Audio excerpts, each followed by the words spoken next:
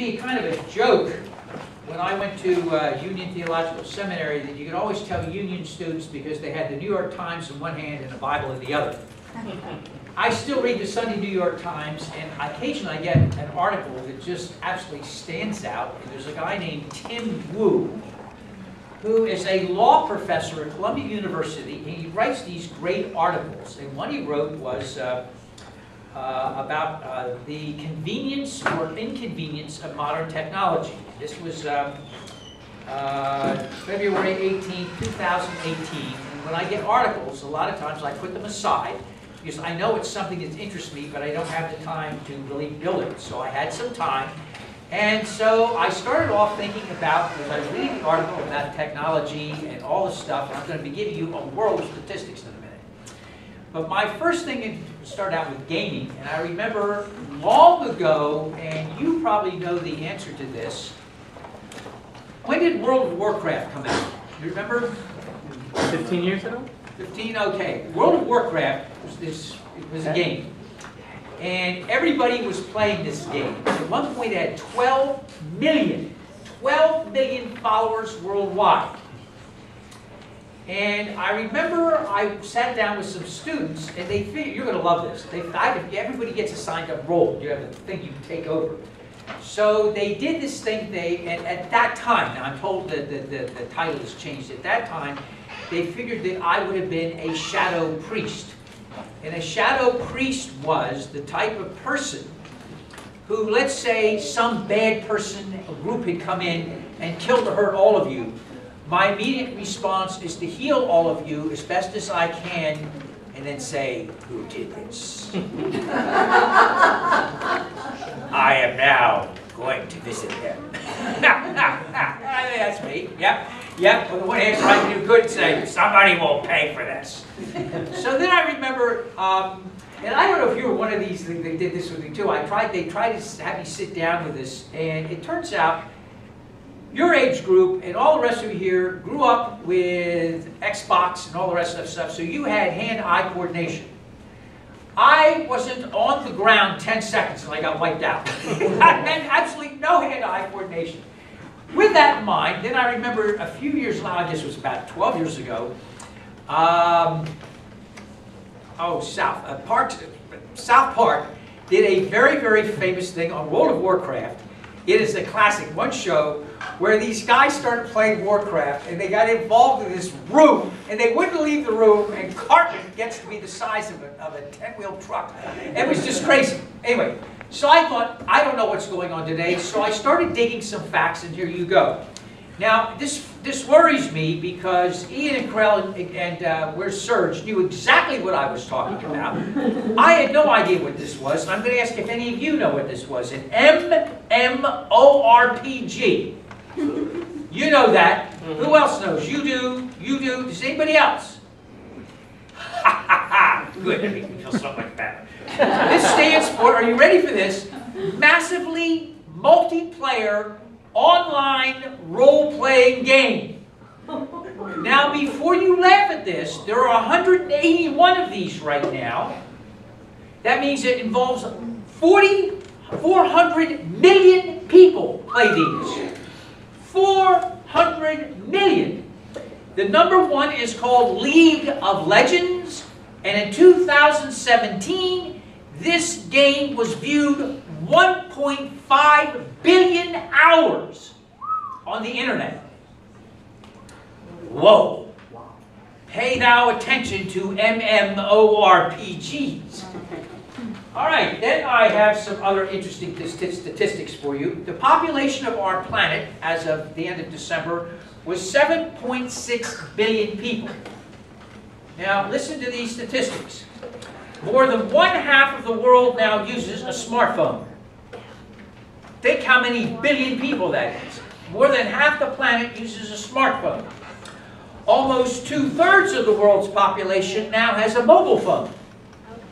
Now, do any of you remember the difference between a smartphone and a mobile phone? I remember my first mobile phone was, I was helping a doctor, was the first Motorola flip phone that was about yay big, yay wide, and you had a battery pack that looked like you were fleeing from the world.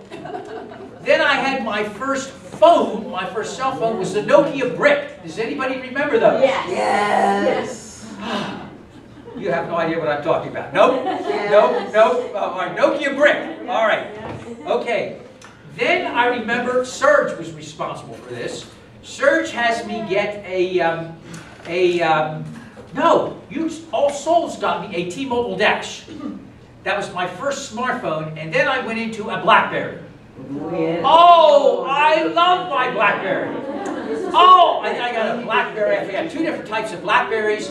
And then, I remember reading the New York Times, I said to Serge, BlackBerry's going under. He says, this is our #1 phone, T-Mobile. I said, they did no R&D for 6 months.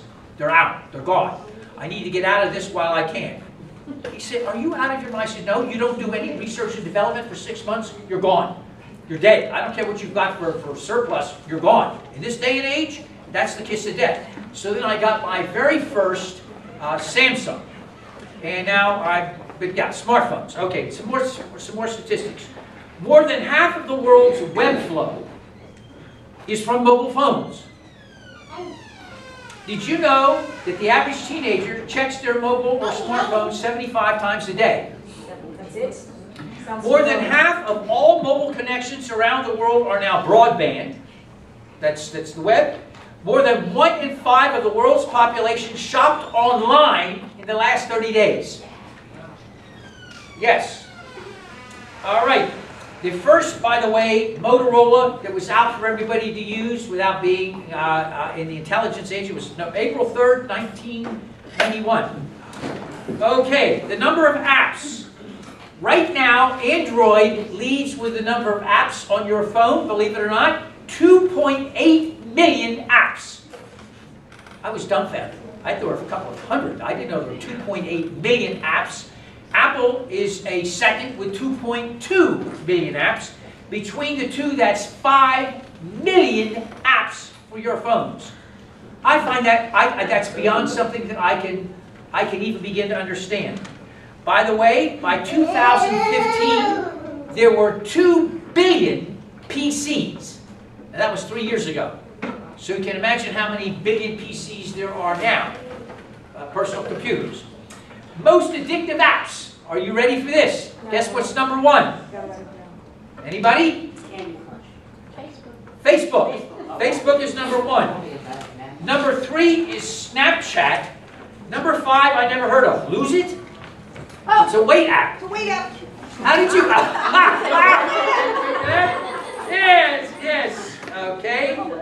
#8 is Covet Fashion. Never heard of that. All right. #9 is Yahtzee. Yahtzee with bubbles. You all know that?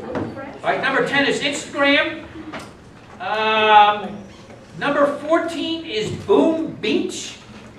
What is Boom Beach? You know it. Oh, all right, all right, all right. #15, WhatsApp. Yeah, what's up? What's up? What's up? What's up? Okay. What's up? You slur it. Yes. Let's see if there's anything else. #31 is Tinder. #34 is Groupon. #36 is Bumble. And #37 is Gmail. Okay, where does all this stuff go? I don't know what you do, but I made a list of things that I do with smartphones. How many of you order from Amazon? You don't have to raise your hand. I have found that I have tried repeatedly to go to stores to give local businesses business first. And I don't mean this rudely or anything else, but most of the people in the stores don't really know anything about the merchandise. And then if you try to return something, it's like impossible. So I started buying stuff on Amazon, and I'm embarrassed to say, and I fit the bill. I've gotten lazy. It's just easy to click and get it. If you have to return it, you put a label on it, goes back, and that's it. I'm not happy about that, but I'm telling you, this is confession time. I shop on Amazon. #2, the other day, I put this online. People thought this was funny. I accidentally left my smartphone at home. So I was 7 hours without a smartphone. And I was flabbergasted.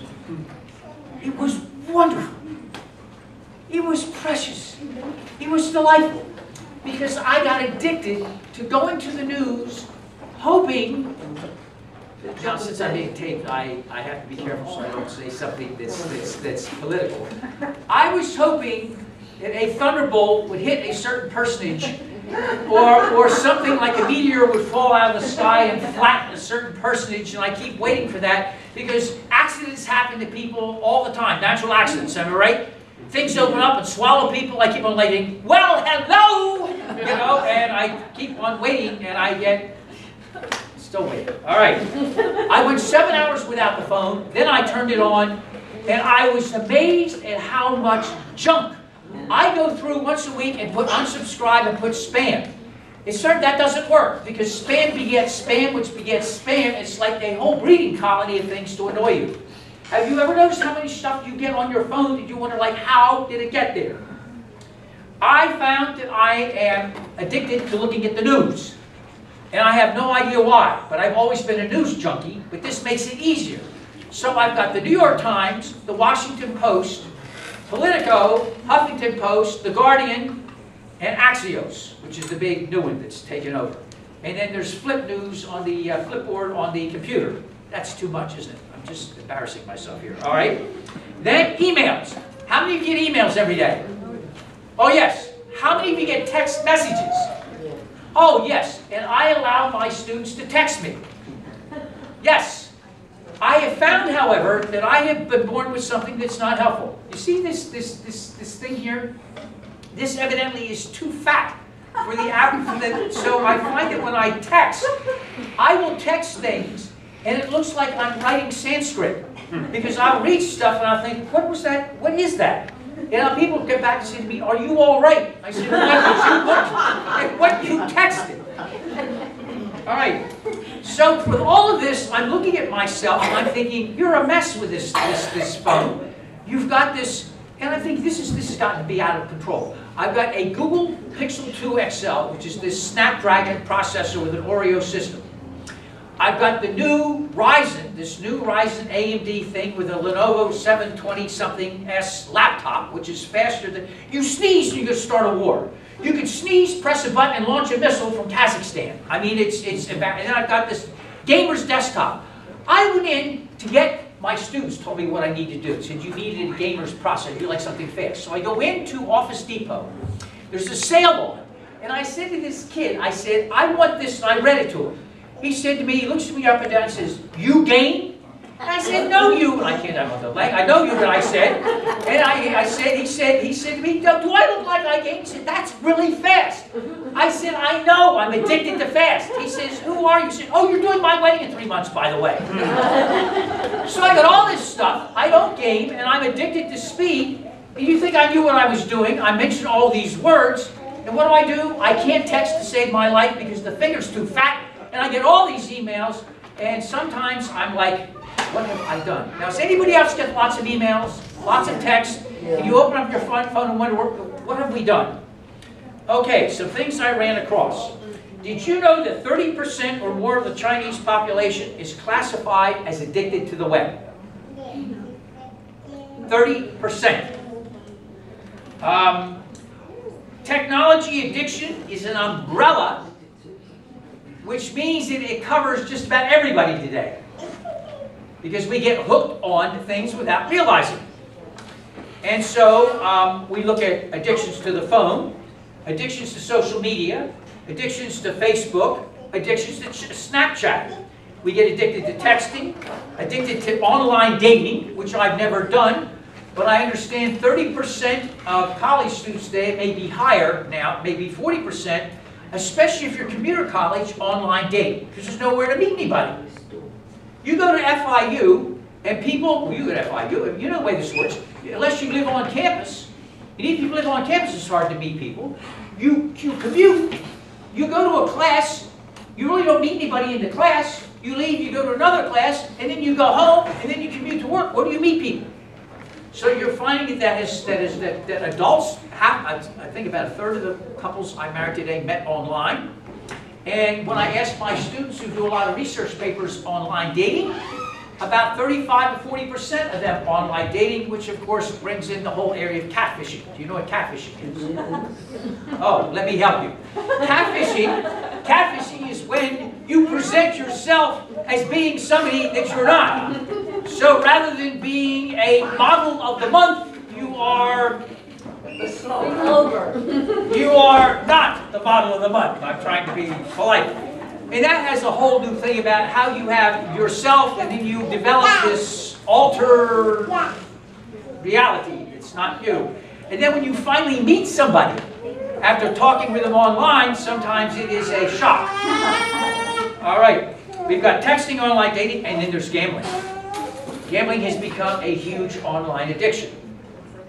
Now, not only do we have the question of addictions, we've got the other side. If you do all this shopping, and this is what Wu's article is about, if you've got all this stuff for convenience, do you become lazy? At this point, I asked, did you ever see the movie Wall-E? Did any of you remember the movie Wall-E? All right, for those of you who forgot the movie Wall-E, Wall stands for, I love this. You know, people ought to get awards for this. I love this. Waste, allocation, land, lifter, earth, class. Waste, allocation, land lifter, load lifter, earth. Wall-E. Wall-E is a robot who is on this planet because the planet is full of trash. And so they put everybody on a ship called Axiom where people get so immobile they wind up just sitting in chairs. These are human beings. They send Eve to Earth to see if there's anything there, and Eve stands for Extraterrestrial Vegetation Evaluator. People need to get awards for this. I mean, I could be on something who would come up with something like this. She and Wall-E somehow get together, they go back to Axiom, and they find human beings are basically just kind of in a chair doing nothing. So while we get addictions on one hand to all this technology, the other problem is, what if you used all this technology and you wind up losing whatever it is that you need to do to be creative? You know, if everything's done for you with a click of a mouse or a click of a button or something, then what is left for us to do? Everything's done for us. And part of being a human being is to press the boundaries of doing stuff that's creative. Now, the other thing of that, the flip side is, and I don't know if any of you have this problem, what if you get everything done because of all the technology, and then you find that gives you quicker time to do even more? Now think about that. What I'm trying to say is, how many of you, and I'm curious about this because I asked my students this the other day in preparing for this, how many of you find that you can't relax until you know you've got all the stuff you've got to do is done? Ah, thank you. Thank you, thank you. Because nobody, thank you, then you'll understand this. On Friday before Palm Sunday, I got 60 research papers. 60 fat research papers. Then I had a wedding, then I had Palm Sunday. But I couldn't relax because I had the 60 research papers, so I graded them all in 3 days. Then I had a wedding, then I had Easter, then I had 50 papers from world religion, which I graded, and now I've got nothing for 3 weeks. And I can relax. But this is insane. I should have said, look, you don't need to do this all at once, but no. I found that all this technology enabled me to put all these services together, all these sermons together, all this other stuff together, all the orders of worship together, because all this technology went fast, fast, head, zip, zip, zip, in the file it went, in the file it went, zip, zip, zip, boom, boom, boom, out it went. I'm thinking, you know, to quote an old Southern phrase, y'all ain't quite right. So all this technology either means you get addicted to this stuff, or you run the risk of becoming lazy and losing your edge because everything's done for you, or all it does is clear it away so you do more work. So I leave with a quote from Mr. Wu, which I thought is a good way to end this on technology, since it's here to stay. Mr. Wu, Dr. Wu writes, "We must never forget the joy of doing something slow," ergo the Sanskrit this morning, Dalai Lama. "We must never forget the joy of doing something slow and something difficult. The satisfaction of not doing what is easiest." That's what makes us human and creative. To use an old Unitarian phrase, may it be so. Amen.